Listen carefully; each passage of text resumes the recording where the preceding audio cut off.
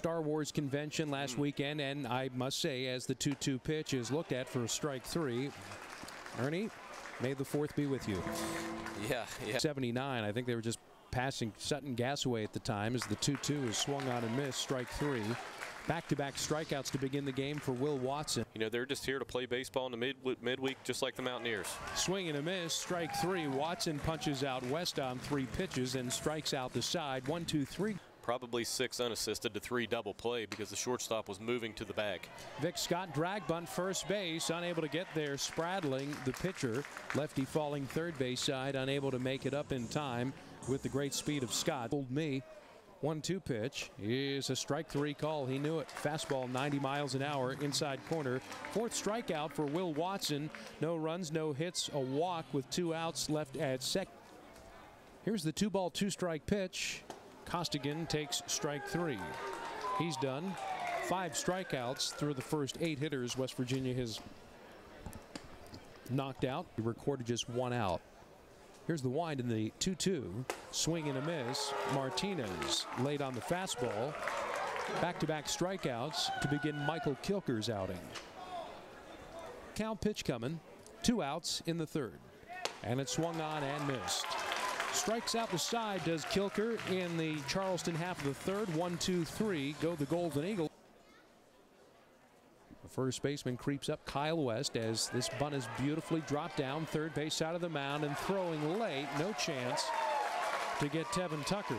Everybody is safe. Smith to 3rd, Leonard to 2nd, and the bunt base hit against a Division I regional foe. 1-2 pitch, ground ball to shortstop. Up with it, the shortstop falls. Bodorf, no, he comes up, now throws home for a runner trying to score, and they'll get Dane Leonard at the plate. West Virginia goes into the lead 1-0 as Evan Smith on the infield single scores, but Dane Leonard trying on that infield. Always strike. They're undefeated and untied, aren't they? Here's a ball on a 1-strike pitch, served to right on a line drive, and we're going to get a double play out of it as Davis bounces it on 2 hops over to first baseman Hussey to double off Klasner, who, for whatever reason, here's the windup and the 0-2 pitch. It's swung on and hit sharply to left, past the dive of shortstop Bodorf and into left.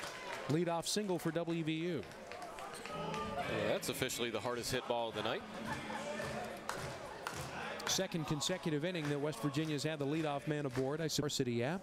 Pigpen, by the way, is checking in as a strike is down and a throw down to second on the delayed steal by Berry. It kicks away and gets into center field. Berry gets up and heads to 3rd. So delayed steal by Berry is 14th base of the year to get into scoring position. Then evening with the runner at first base. He takes a pitch and hits it hard down to 3rd. Leonard is up with it, goes to 2nd 1. Weatherholt turns around the horn. It's a 5-4-3 double play. Off pitch with 2 outs and a 1-0 Mountaineer lead. 6th inning. And a swing and a ball stroked to center. Scott has to leap up and he can't catch the line drive. Into and out of his mitt and all the way to the wall. And West is on his horse and he's into 3rd base with 2 outs here in the top of the 6th inning.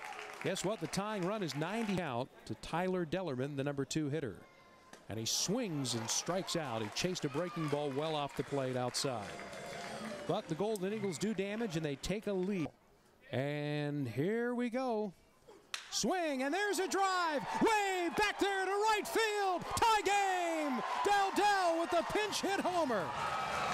It's been 3 weeks since he's had an at-bat, but he ties the game with a solo homer in the bottom of the 9th. It is 2-2. Kevin Dowdell, his first homer as a Mountaineer. First big swing of the night for the Mountaineers. A pinch hitter, Kevin Dowdell, gets it done. And you could tell he was on the fastball the 2 previous pitches. He pulled the one into the first base dugout. Right on the next one, he fouled straight back. Here's the 1-strike pitch. Swung on, line shot, base hit, center field. Winning run aboard for West Virginia. Golden Eagles were playing no doubles. The Weatherholt 3-ball, 2-strike, 2-out pitch. Swung on, line drive. That's a base hit. Well struck to center. Here's Siccaro's throw to the plate. Weatherholt is going to score, and West Virginia will win it. J.J.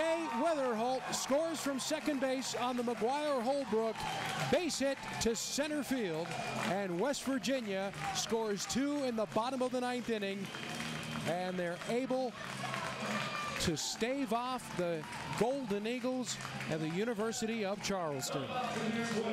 What a baseball game, though, huh? I mean, what a baseball game. What an effort by the University of Charleston, the Golden Eagles, to come up here and give West Virginia absolutely, positively everything that they could handle here tonight. Of note,